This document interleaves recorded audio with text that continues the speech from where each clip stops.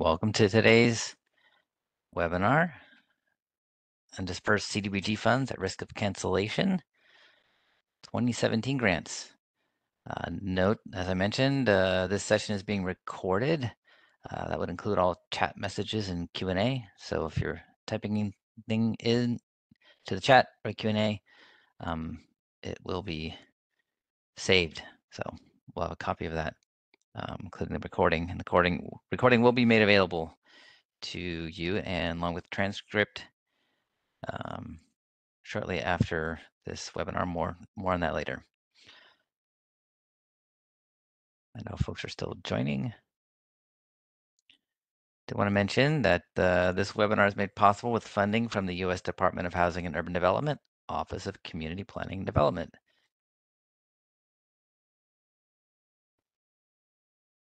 And again, thank you for joining us today. If you're a regular attender, glad to have you back. If you're first time, I hope you'll find today's session to be helpful. My name is Rob Srantz. I'm with the Cloudburst Group, today's host for this webinar. I have with me today my colleagues from the Cloudburst Group, John Coons. Hey, John. Hey, Rob. Hello, everybody. And Susan Walsh. Hi, Susan. Hi, welcome everyone.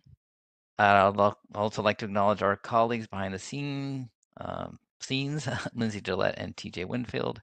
We also have joining us from HUD's Office of Block Grant Assistance today, Pupeng Wang and Aaron Martin. They will be available for Q&A at the end of the hour. Before we start, I'll review a few housekeeping items. Our session is scheduled for 1 hour. The host has muted all attendees. Video and screen sharing has been disabled. For the best experience, we encourage you to close email, messaging, and other applications that may be taking up bandwidth or serving as a distraction. Webinar materials will be posted in about 2 weeks from today. As we finalize and review the transcript and recording, we hope to get the slide deck on the training page out sooner than that. So you may see that pop up on the training page sooner than we can get out the transcript and the recording. There's a lot of material to cover today, but we do hope to have some time for a live Q&A at the end of the hour. I did want to note, and I see some already, if you have technical questions about the webinar, having issues, please do chat at the host. They'll be able to help you with that, we hope, be able to resolve that. We'll also be watching that chat as presenters are speaking. If you have a question that you would like us to answer about the content of this session, please use the Q&A feature of WebEx. We'll be watching that Q&A. If we can answer them as they come up, we'll do that in the background. We'll also, we hope, have some time after to answer those questions. If for some reason you cannot see the Q&A panel, you may need to go down in the frame of the WebEx app. There at the bottom right-hand corner, there's 3 dots. If you click on that, you'll be able to see the various modules that you can select. You may need to actually select Q&A to get that to show.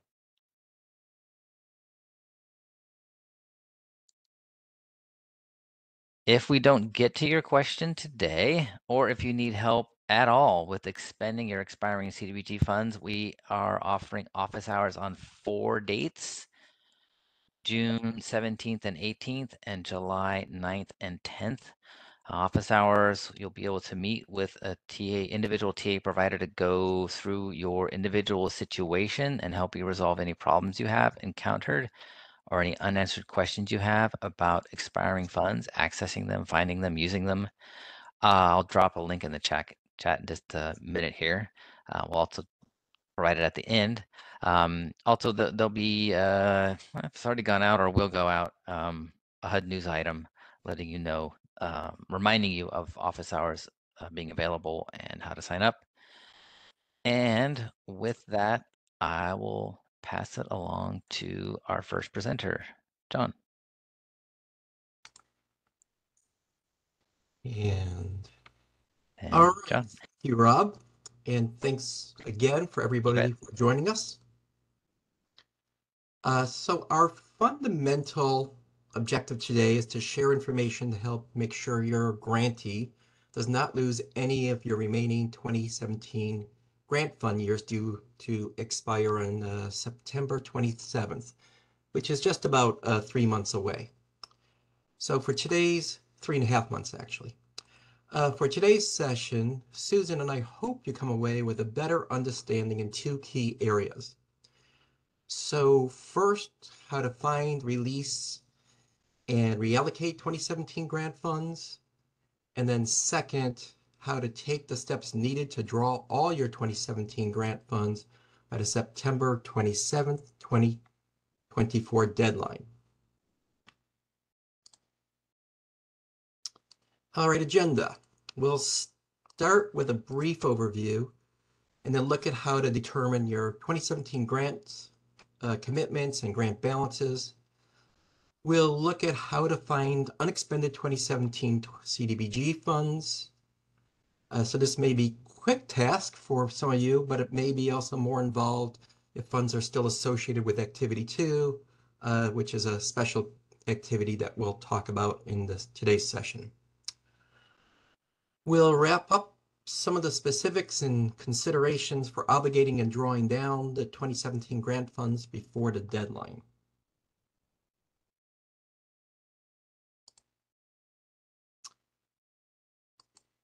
So a little bit of an overview. First of all, who should be here? Who should attend? Really, we want to make sure you really want to be here for the next 50 plus minutes with us. This webinar was designed specifically for entitlement and state grantees with unexpended 2017 CDBG grant funds.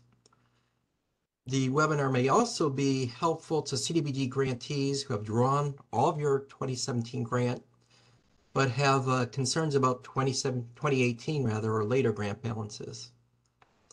And even with that, the session will also cover some general practices for finding grant funds committed to activities and a few other tidbits of IDS knowledge if you're interested.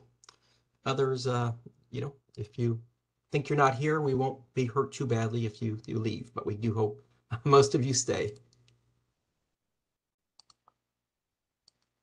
Why do 2017 grant funds matter now?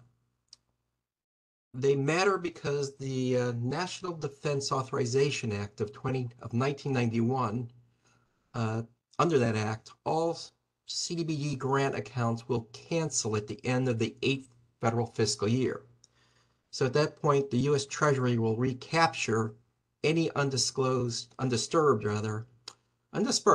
2017 CDBG grant funds at the end of this federal year in September. Any 2017 grant funds not dispersed by that September 27th deadline will automatically return to Treasury. And just to be very specific, you have until the 27th at the latest to approve any draws.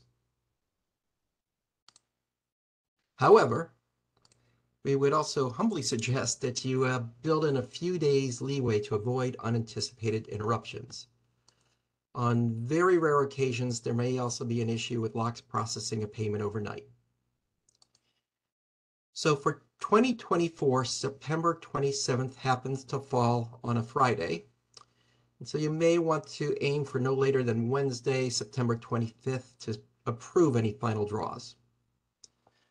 Otherwise, there's just this chance these precious federal funds that could be supporting your community may be instantly lost with no recourse from HUD.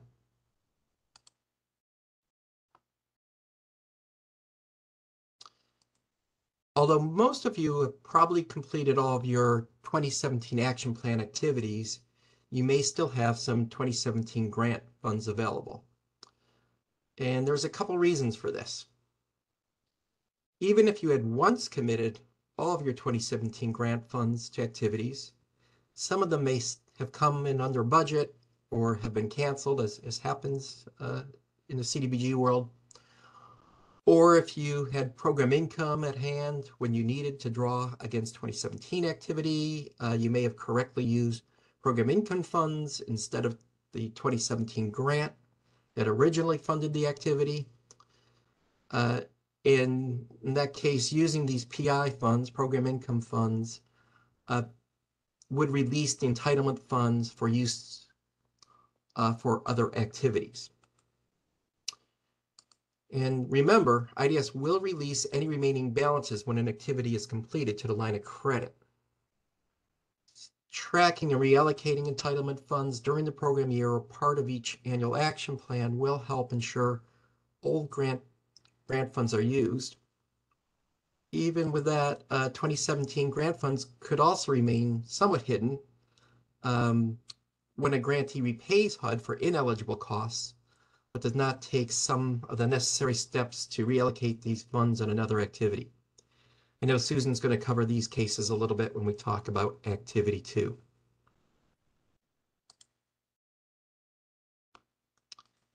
All right, now we're going to focus the rest of the presentation. We're going to go over 4 primary steps grantees can take to avoid losing at-risk 2017 grant funds.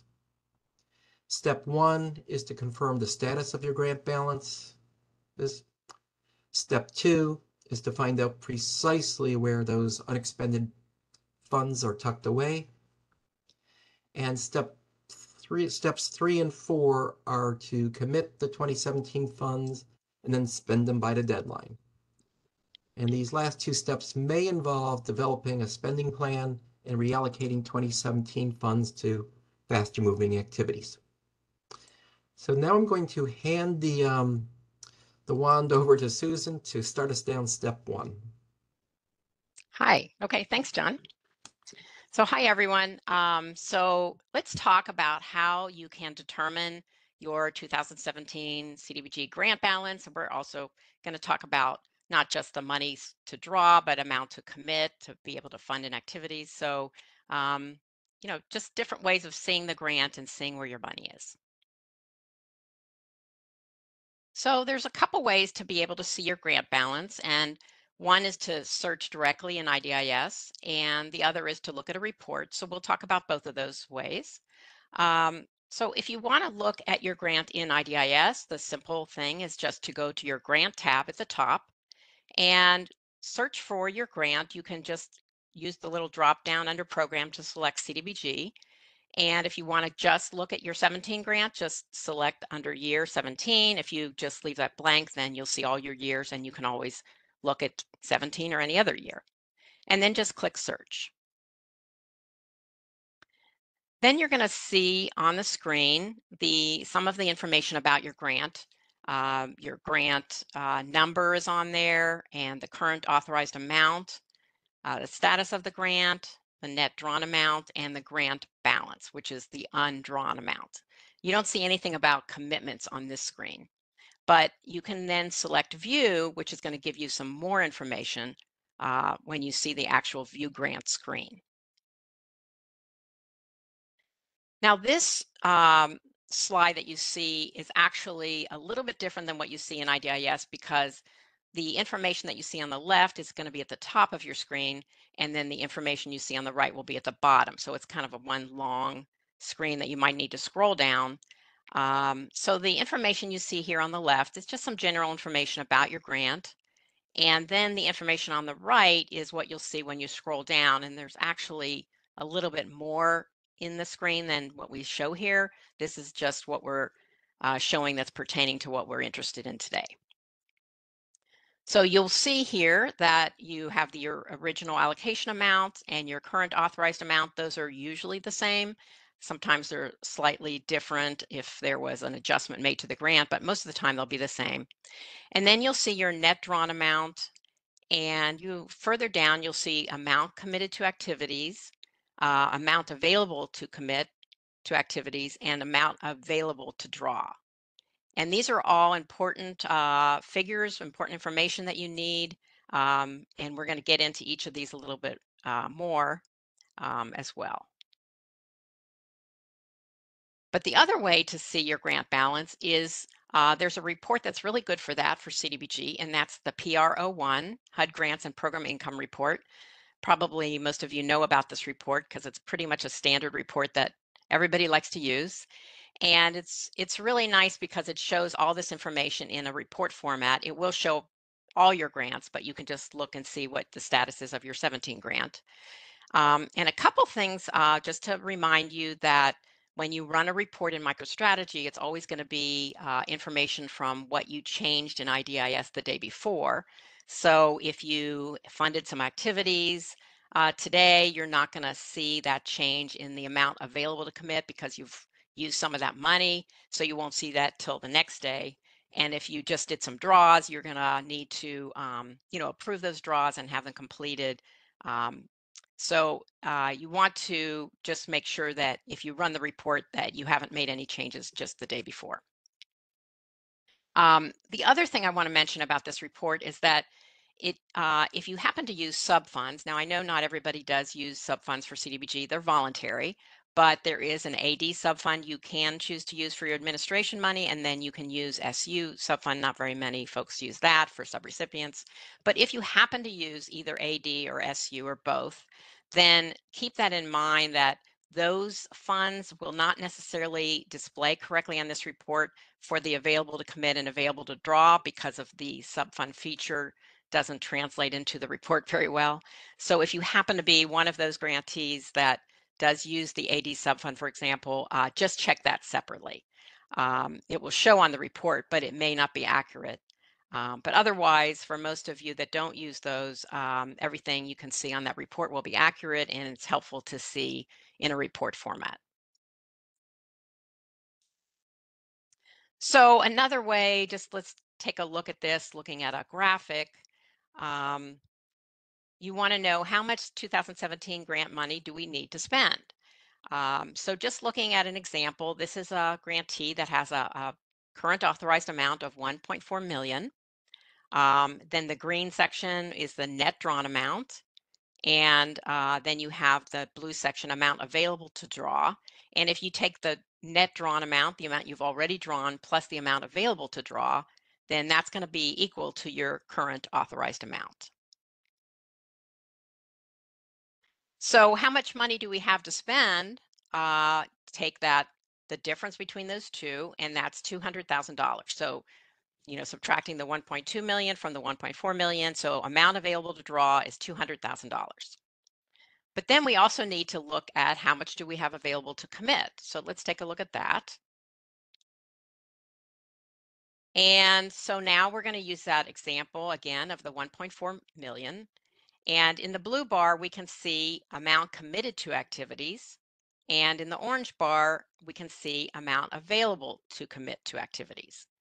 And those two amounts also are going to equal your current authorized amount, the amount that's already been committed to activities, and then the amount available to commit to activities. So how much 2017 CDBG grant monies do we have to commit to activities, that we need to commit to activities?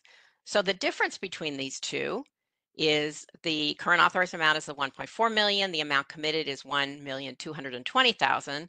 So the amount available to commit to activities is 180,000 in this example. So now the next step is how much of this money then do we have committed to activities but not drawn? Because we have, the amount that was available to commit of 180,000, we have the amount available to draw of 200,000, but then there's a difference there, right? And so if we look at that difference, that's $20,000. So that's money that's been committed to activities but not yet drawn. And so that means that's not money we have available. It's already funded in activities, but we need to pay attention to that because we need to be able to say, is that really money going to be spent? And if it isn't, we need to move it. So now I'm going to pass it back over to John to talk about the next part of that process. Thanks, Susan. All right, on to step number 2 of finding any unexpended 2017 grant funds. Grantees will find their unexpended 2017 grant funds is in one of these three categories.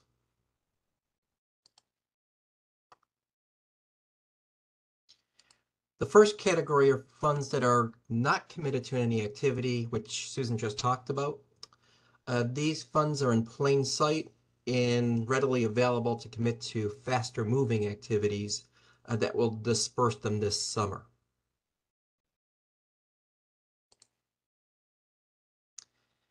The second category are those funds that are committed to activities but not yet drawn. And we'll show you how to find these in a moment.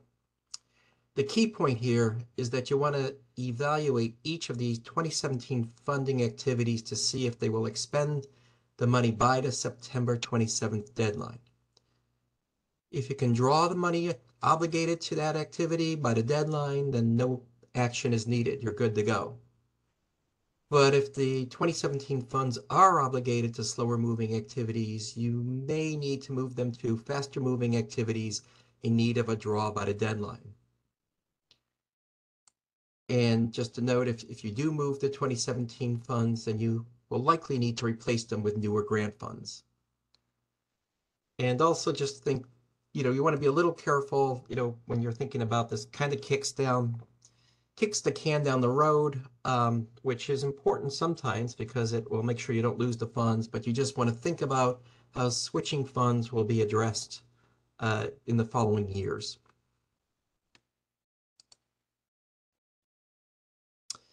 Last but not least, the third category are unresolved vouchers associated with activity number 2. Susan will go over these in more details in a few minutes, but in the meantime, we'll return to the second category and talk about some tools to find these unexpended 2017 grant funds that are obligated to activities. So how do you find the open activities funded with your 2017 CDBG grant? One option is always to go to activity funding screen in IDIS and search for open activities. You would then have to look at each one of these to see if there's undrawn 2017 grant funds. And this may work for some of your the smaller grantees, with not too many activities, but it would be very time consuming and kind of painful for others. So there's an easier way. One way is to use one of my go-to reports, the PR26 CDBG Activity Summary by Selected Grant Report. This is the report that grantees need to submit with their CAPR to demonstrate that they have not exceeded the planning and admin caps for the grant origin year test. However, it's also an invaluable tool for finding exactly where activities have been funded by specific grant year and whether these funds have been drawn or not.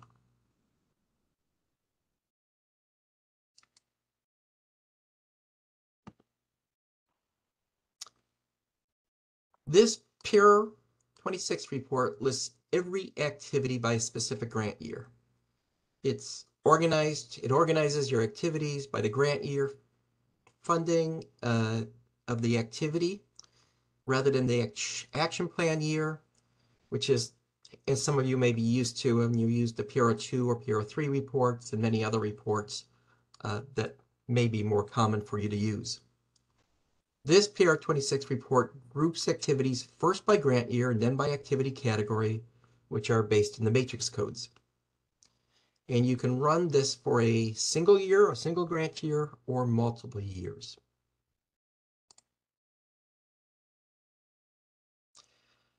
You can find the report, the CDBG Activity Summary by Selected Grant Year report, in the PR26 folder in MicroStrategy, which includes all 3 versions of the PR26 report.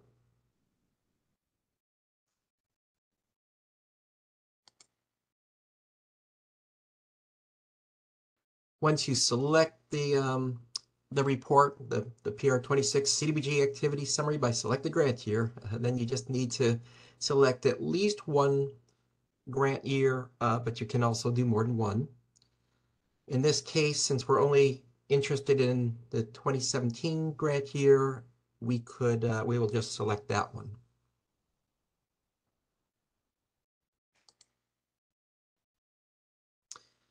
All right, take a look at the image. It's just a small part of the report that shows you how to find committed but undrawn grant funds by activity, but it's in the same structure. The middle columns, just to the right of the activity status, gives the amount funded and the amount drawn from the selected grant year, which in this case, since we ran it for 2017, would be 2017.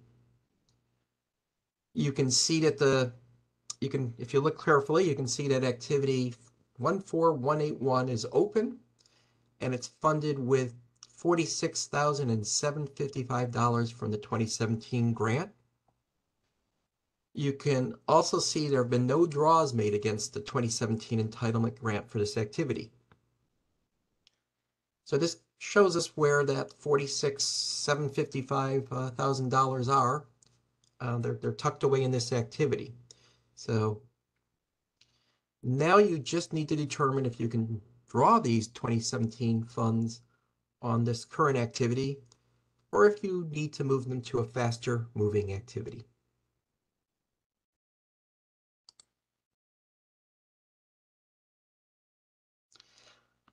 Let's move to the third and final category of the unexpended funds, the unresolved vouchers associated with activity 2. So for most of you, adding up the amounts already available for funding and those that are committed to an activity but undrawn should match the remaining 2017 balances. So what we've done so far. However, in some cases, they may not. And this will usually because they are locked in these unresolved vouchers associated with activity 2.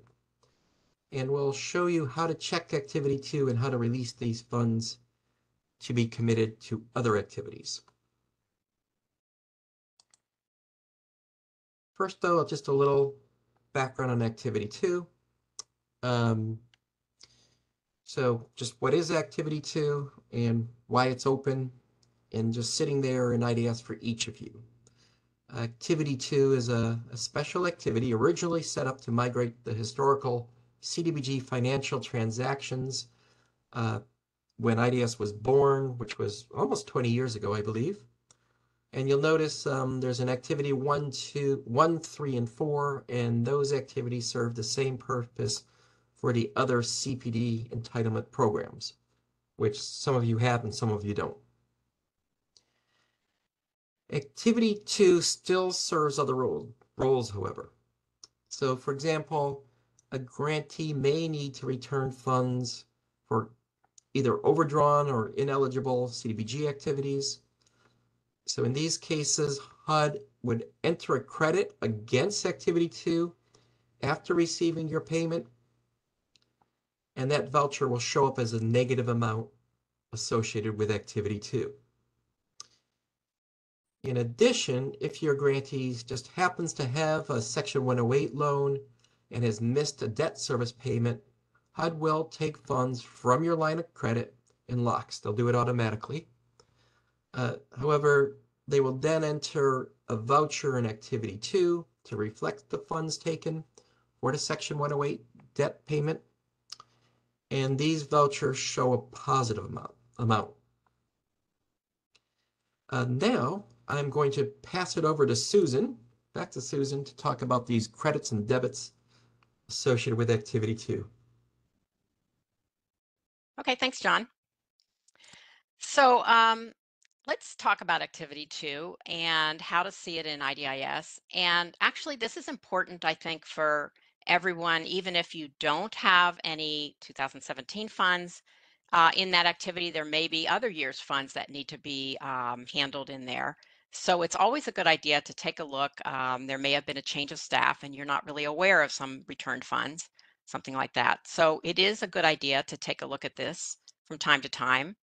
And so you can just go simply to activity funding and search for activity number 2 and then just click view. So one thing that really is important is to see, is activity 2 balanced between the drawn amount and the funded amount? And again, this activity is not something that you can edit the funding.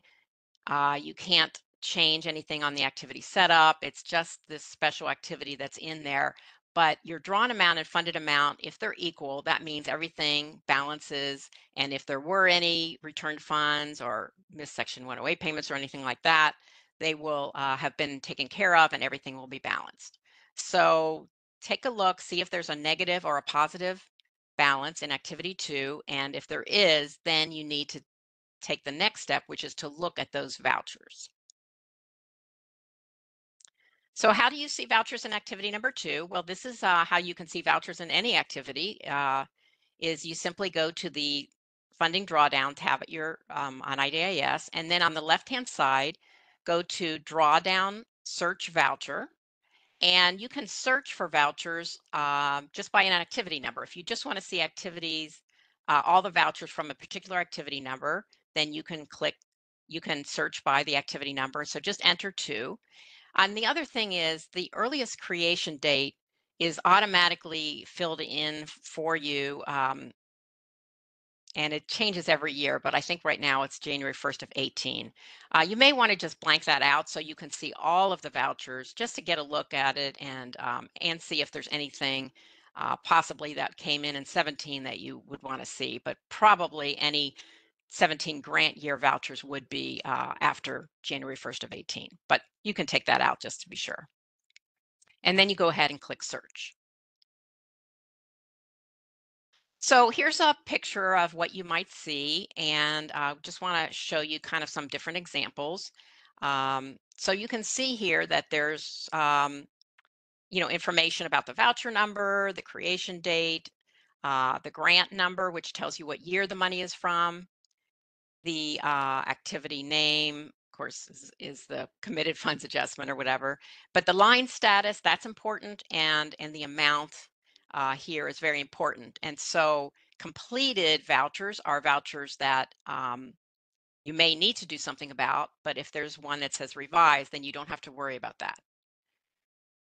We'll go to the next slide and just take a look at each one of these. So there may be a credit, like John said, if you returned funds to HUD, to the line of credit, then it's going to show up as a credit or a negative voucher. Think about when you create a voucher, it's a positive amount and it's being taken out of your line of credit, out of your LOX account. When you return money, it goes back to your LOX account. And so it's a credit. And so in IDIS, that shows up as a negative voucher. And so this is an example where you have a voucher, it has brackets around it indicating it's a negative amount for $81,406.81. And you can see the grant number is B17. That tells you that's from the 17 year. And it's completed status, which means it has not been dealt with yet. So most likely you're going to have to do something about this voucher in order to free up that money and make it available to you.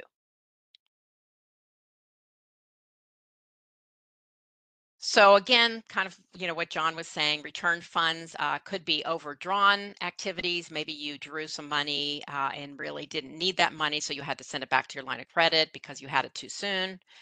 Maybe you had spent some money and it was ineligible activities or ineligible costs for an activity, and you had to send that money back to your line of credit. And again, these are negative amounts and they normally show up as completed CO. CO actually stands for collection, like a collection of funds. And taking care of these vouchers by moving them to the right place frees up your money to commit to other activities, because until you do that, your available commit is not going to be, you're not going to be able to see those available to commit funds. So that's why it's important to be able to take care of these vouchers in activity 2. Now, when you do this search, you may see some from other years, and that's important to take care of as well. But we're going to focus on 17 because that's, of course, the year that's expiring. But you'll want to make sure you address other vouchers from other years, that newer years, because that's going to help you see the money you have available in those other years. If it's anything from a past year, then you don't have to worry about it. So just quickly to tell you what the step is that you have to revise those CO or collection vouchers to the activity that originally drew down the money, because when you sent that money back to your line of credit, that was because you spent money from an activity that was either ineligible or overdrawn. And so now you want to put that money back to undraw the money, right? To show it as back as not drawn. And so that's what happens when you revise that voucher. It puts that money, it takes it out of the drawn amount and puts it back into the funded amount. So you need to make sure, though, that the activity that you're revising it to has drawn funds from that same year and that same fund type. So, you can't have an activity that maybe you drew 18 money and you're trying to revise a voucher back for 17 money, because it won't work. When you try to do it, it's not going to let you do it. So hopefully when you return the money, you indicated the year properly and it's all going to match up. And the other thing to remember too is that the activity you're revising that voucher to has to be in open status. So it may be completed. If it's an older activity, you'll just need to go and reopen it temporarily till you take care of everything, and then you'll be able to recomplete it. Now, we get a question a lot where perhaps, you're new, everybody's new, and something was returned years ago and you don't know what that return was for. So how do you know what activity to apply it to? So we have some suggestions. Monitoring reports are really helpful. If HUD did a monitoring, that's oftentimes when they might find an issue where you spent some funds ineligible, on an ineligible activity or ineligible costs of an activity, or maybe you exceeded an admin cap or public service cap and you had to send funds back. So these monitoring reports can be very helpful to see. And audit reports, maybe your single audit that you have once a year, or in some kind of internal audit. And HUD correspondence, of course, would be very helpful, because anytime you send money back to your line of credit, you should be contacting your HUD office, your field office. So you may have emails or paperwork between the office. So those will all be helpful to see what activity was this meant for, because the funds, when the funds are wired, they don't necessarily indicate the activity number, they just indicate the year. And also MicroStrategy Report PRO7, which is a list of all vouchers. You could run that for all of your, if you're looking for 17, for all your 17 grant year vouchers. You could filter it for 2017, and perhaps you might see a draw that matches exactly what you returned, and that would tell you, oh, that's probably why you sent it back. But that's not always the case, because sometimes it's several draws that you had to send back together all in one lump sum. So just some ideas of possibly being able to find that information. If you've done all your due diligence and you still can't find out what activity, then you can revise it to your admin activity that drew 17 money, or whatever that year is of that voucher. And that's always a possibility. But again, you can always, individual situations, you can ask for office hours, or you can ask for IDIS, ask a question, and we can help you with that. So when you do revise that voucher, then what happens is it undraws the money, and then you need to release those funds from that activity funding so that it's available to use somewhere else. And then you'll be able to, so you can go in and edit the funding to reduce it, or you can complete the activity. And when you complete activities, that releases the funds back to your available balance. And then now you're going to have those funds showing as available, whereas before it looked like it was available, but you didn't really have it. It's not available in your funding screen. So now you'll be able to see it.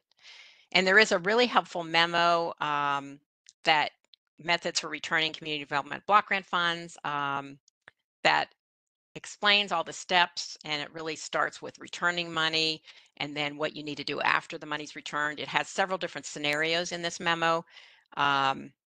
So we're really just talking about the first scenario of returning it back to your line of credit.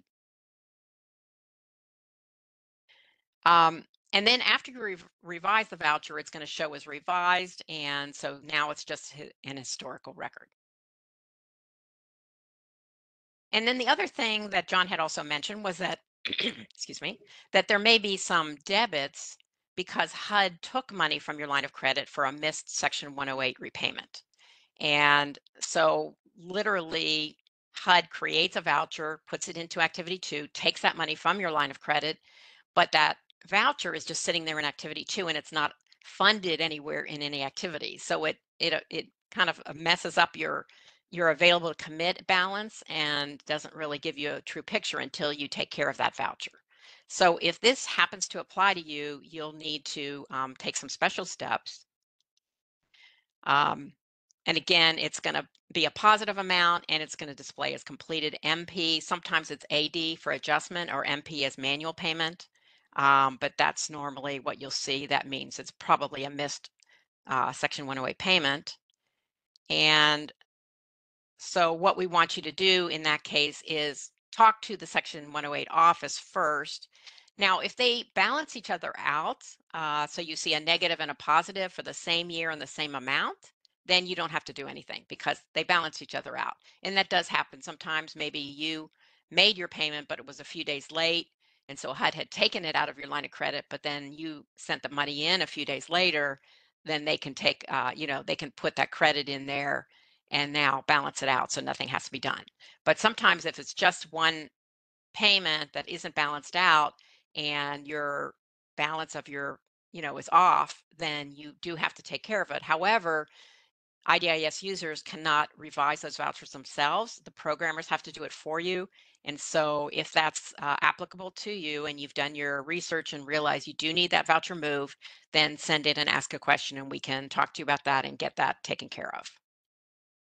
But again, it's very important if they don't balance each other out to make sure that you, take care of it at some point and don't wait to the last minute on these. So if there is a balance in activity 2, another way to see it is in a report.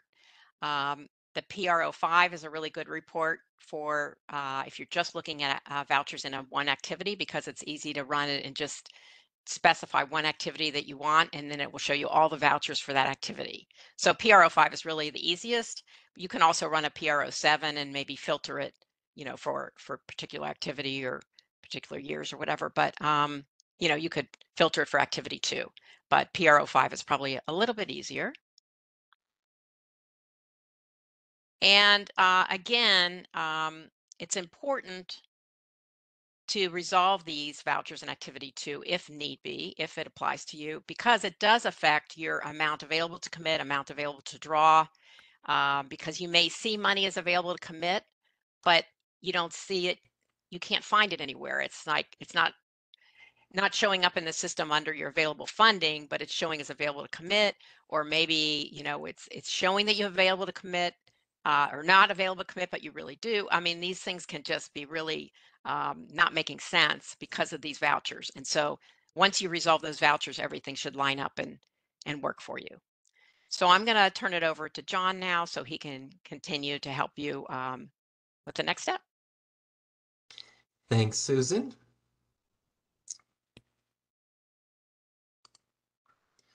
All right, so now we'll back out just a little bit and we're going to talk about how to make sure all of your 2017 grant funds are committed to the right activities so that you can draw them down by the September grant expiration date.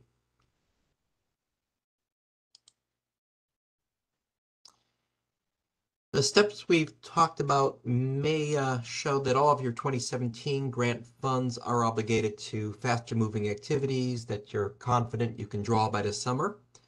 And if so, you may just need to monitor these activities and you can rest easily as you'll keep all of your 2017 grant funds. However, there's some cases where more planning may be needed, particularly for grantees with bigger balances.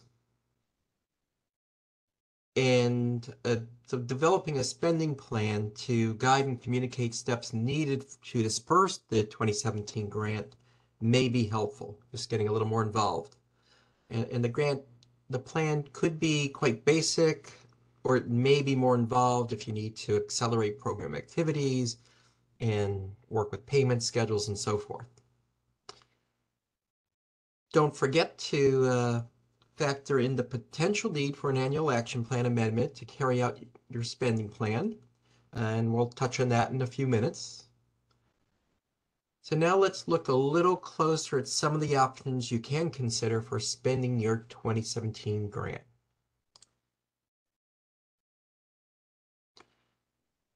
The first option is to identify and then obligate your 2017 funds to activities that will draw down funds by the deadline.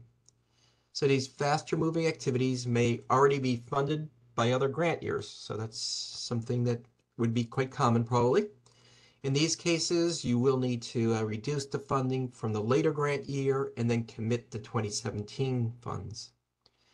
And you may swap the 2017 grant funds with the newer grant funds, and we'll touch on a few caveats later.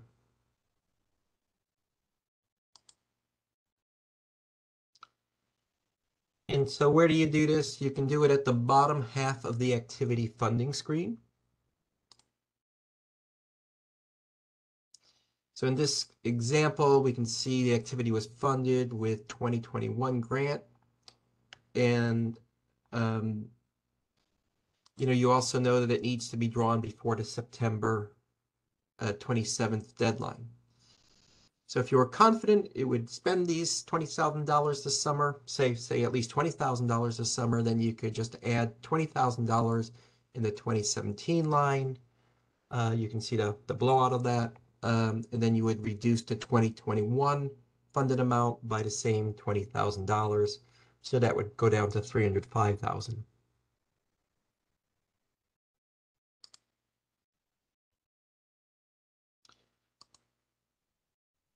A grantee with outstanding Section 108 loan guarantee balances does have a second option.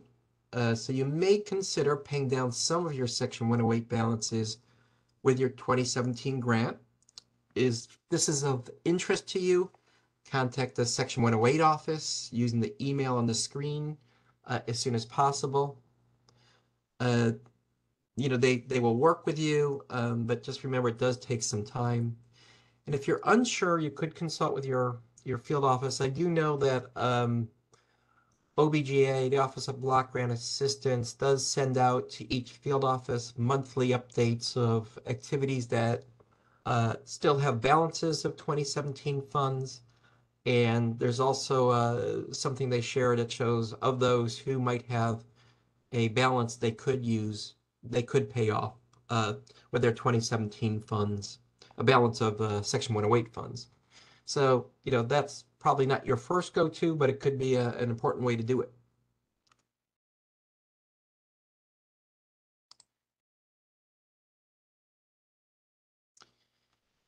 There are other actions that grantees, especially those with large balances, may also consider if you don't see your current trajectory is spending enough of the 2017 grant funds by September 27th.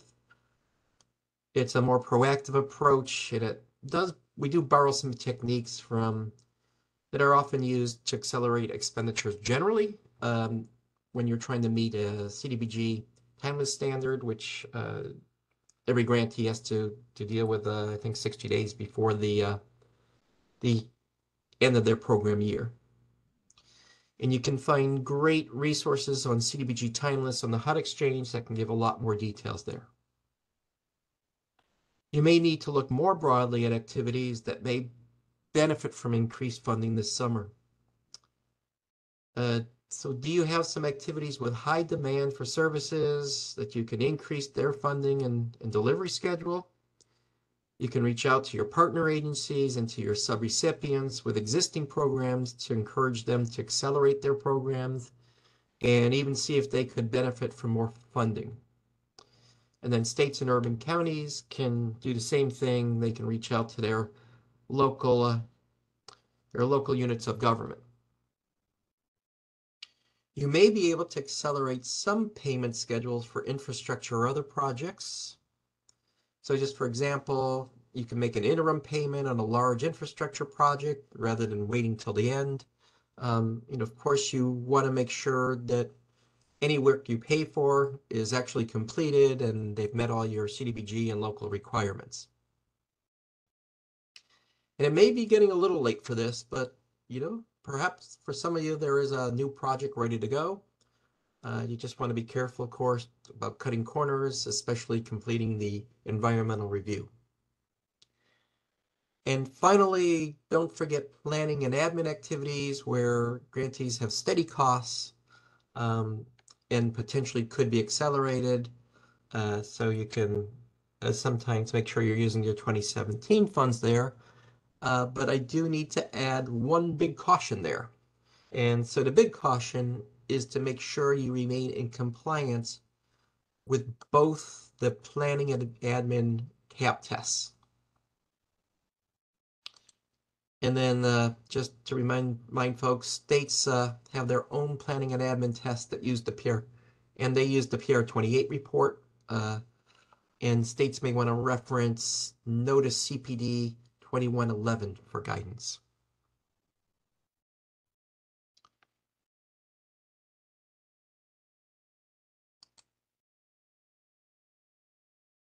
And actually,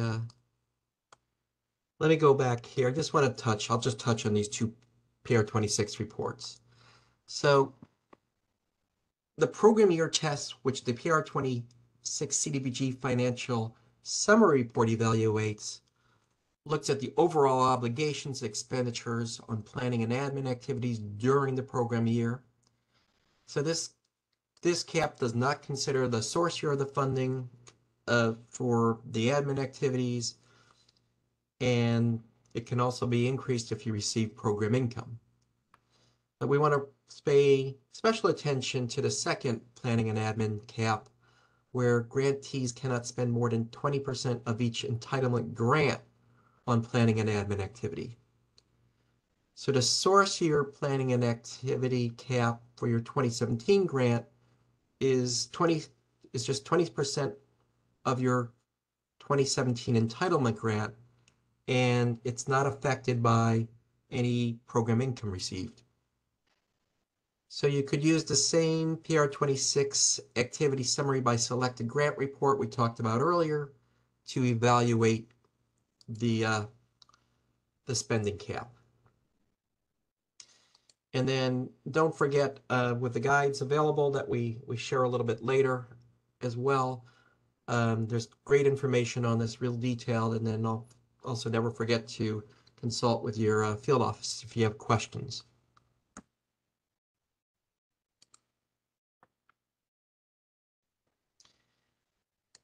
Although not the driving force, consider one other thing. These new grant closeout requirements HUD is implementing for CDBG. You want to think about that when you're moving your 2017 grant money. So one of the requirements is that a grant cannot be closed out until all activities are completed. If possible, avoid putting your 2017 grant funds into an activity that will not be completed for years. An example, let's say you're using your 2017 grant funds for acquisition of a property for an affordable housing development that will be funded with home or other sources. And these can take some time and can encounter delays. So you can reference, you can look up CPD Notice 22-14 for more information on grant closeouts. I believe, HUD is still working out some of the details of this relatively new process and is probably going to be in touch with you about these as well.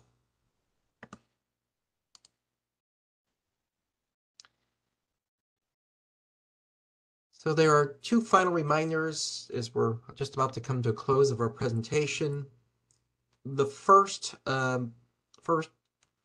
communicate soon with stakeholders is critical. We suggest that program and finance staff meet to agree on a spending plan and just to make sure that the 2017 funds are committed and drawn according to the plan. You may want to contact your subrecipients or units of local governments to ensure they submit their invoices early and to make sure you have sufficient time to review and draw the funds before the deadline. Also, do confirm if your plan, your spending plan will require an action plan amendment, especially if your citizen participation plan shows that the changes triggered a substantial amendment. It's possible that swapping the funds, we talked about that earlier, among the grantees and reallocating funds elsewhere would require an amendment, which you just want to make sure you build into your timeline. You are encouraged to talk with your CPD rep for any guidance on the action plan requirements and any additional policy questions. Okay, that was a lot of information in a short time. So Rob is going to share some resources and opportunities for direct technical assistance. And hopefully time will permit us to answer some questions too. Rob? Yeah, no, thanks, John. And yeah, we're running right up against the hour. So I dropped some links into the chat. We'll also have the slide deck out, we hope very soon, which will have the links in it, embedded in it. I did want to encourage you all to sign up for office hours. I will drop that link in the chat again. It's important, and also some of you have submitted questions, which we can then answer during those office hours session. There also is ask a question available for sort of more one-off questions. But if you have any specific questions in your circumstances that you want to sort out with a TA provider related to undisbursed funds, please do sign up for office hours. And again, they'll have 2 sessions, the 17th and the 18th. I'm sorry. 17th, 18th, 9th, and 10th, where you can book those appointments. Did want to note that right now the page is only showing the next set of dates in June, but you can also register for those July sessions. And we do have some flexibility, so if none of those work, let us know. Let's see, and with that, wrapping up in the last few minutes here, I want to thank everyone for presenting, and thank those of you who have put these slides together, and offer. John, did you want to try to maybe answer a couple of these questions that we've gotten through the chat before giving it to Peng? Yeah, let me just. I've noticed a couple things. So Yeah. one is just quickly confirmation on the last day to disperse the funds. So again, what we had said earlier was the very last day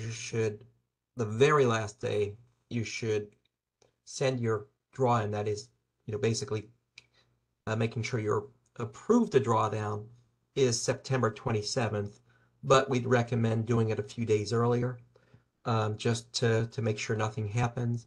And then there were a question on when will we be chosen for one-on-one appointments, and everybody who submits will get an appointment. We're in the process of sending some out now, and as Rob said, we do have some flexibility on the time. So if the times that we allocated don't work for you, you'll get an email and you'll be able to let us know of other options. And then also in the sign-up sheet, there is an opportunity to provide those details. Great, thanks. Okay, and I can answer a couple more. So someone had asked about what do you do about the revised, if you have a revised CO voucher, and any vouchers that say revised, you don't have to worry about at all. They've already been taken care of, and it does not reflect any money that's available. So those you can just ignore. Another question was about the moving money into public service activities when you're swapping year funds. But the good news is that public services does not have an origin year test like planning and admin does. It has the expenditure and obligation date that you see on your PR 26 financial summary, but there is no second origin year test for public services, so it doesn't matter about the year of the money that you're spending for your public services. Great, thank you, Susan. And Pupeng, did you want to have the last word? Yes, I just want to thank all the presenters for putting this presentation together. And I also want to thank everyone who joined today's webinar. If you have any questions, feel free to contact us. Thank you. Right. Thank you, Puping. And that concludes today's webinar.